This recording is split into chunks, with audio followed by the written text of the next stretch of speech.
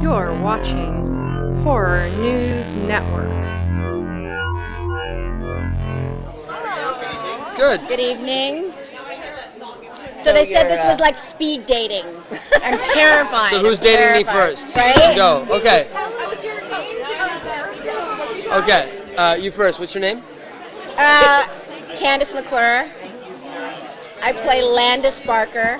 Wow, Candice Landis. Kandyse Landis. Spread it around. I'm Avan Jogia and I play Roman Mercer.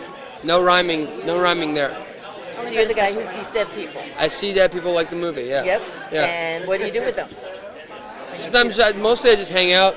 You kind of hang out with them. Mostly I hang out with them. You talk to them, ask them about their problems. Right, and then all of a sudden they get real chirpy. They got real upset with me. Something happens. There's this big riff in the well look. There's a whole but there's a big problem, and now I have to deal with it. And now these ghosts are not nice anymore. They're not nearly as nice as they were. So that's my whole bag. What about your bag? I'm just trying to figure it out, and I'm trying to make sense of the whole thing. This thing happens, and I don't want it to be supernatural. I don't want it to be paranormal. I want it to stay within the confines of reason, and I fight for that until, well, things happen. So the irrational mind behind it, the other one is pretty much affected by it. So you have to pretty much work together to try and come. I think there's a level of Roman that understands it's paranormal, understand that it's otherworldly, but also is not like kind of captivated by any kind of the kind of otherworldliness about it. He's kind of like apathetic. It's just the way that he lives his life. Yeah, it's second nature to you. Sure, and for you, you're trying to explain it. And that's just my life, the way that I live my life. Yeah. And with Vincent is trying to explain it.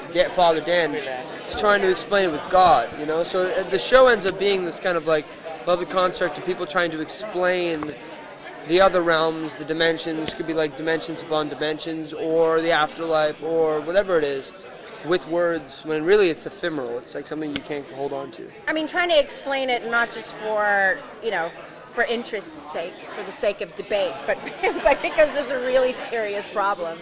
Yeah. Right. Not like the idea of having a conversation that could be like, oh, we'll have like a lovely, rosy, wine-filled conversation about seance. A seance about like the afterlife. There are no seances. No, we got to get right to it. There are no seances. We have to get right to it. It is a threat, and then we all have to figure out where our allegiance lies and what our dogma is, what our beliefs are about this. We're a resilient bunch, though. Yeah. Well, we're it's Alaskans, right? There's a fighting spirit about it. People who live on the corner of the earth. What was the description? Port Moore, next stop, Russia? Yeah. You can see it from your house. That's the one. No, we shot mostly in Vancouver, BC. Vancouver. By mostly, I mean absolutely every frame. We started all in Vancouver, BC, which we're from. You're from we're both Vancouver kids. Yeah, born and raised. Well, you're a kid. Squamish. You ever heard of it? No. Nah, it's lovely. God, you should go. You should go.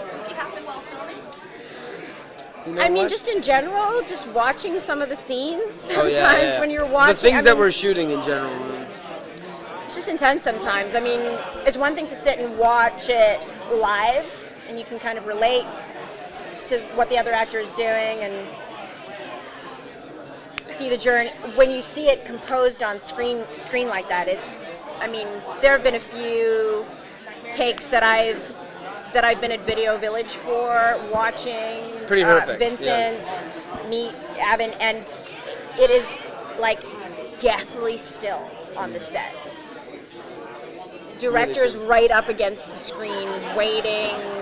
Like there is a sense to it while we're filming it. Yeah. Thank you for watching Horror News Network.